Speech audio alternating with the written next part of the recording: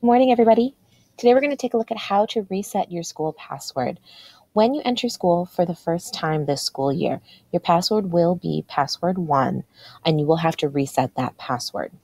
On a website, all you'll need to do is go to your school's homepage, then visit Parent and Student, and go to Student Password Reset. If you're a high school student, this might be under the student link. From here, you're going to visit this first link that says Password Reset Link. And if you're a student, you're going to type in your first name, your last name, and your student ID.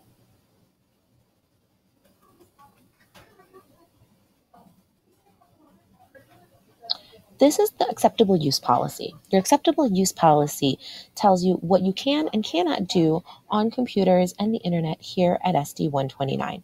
This will be reviewed by your teachers.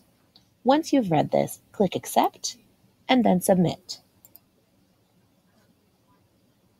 Now you have to pick a secret question. The secret question available this year is, what is your favorite color? Provide the color, your favorite color, in the box here. Please remember if you capitalize that color, and please remember if you type the color correctly. Now it gives you your password as well as your secret color. The next step is going to be returning back to this page. Then you're going to go back to the password reset link and visit the second section where it says Forgot Login or Password. I'm going to click here to now change my password. I'm going to again type in my information, my student ID,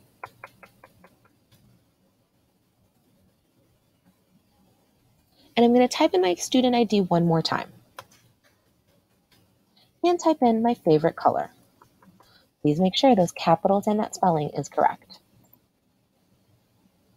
From here, I'm going to type in my password. Please remember that your password needs to have lowercase, uppercase, and numbers or symbols. It has to have 3 of these 4 options.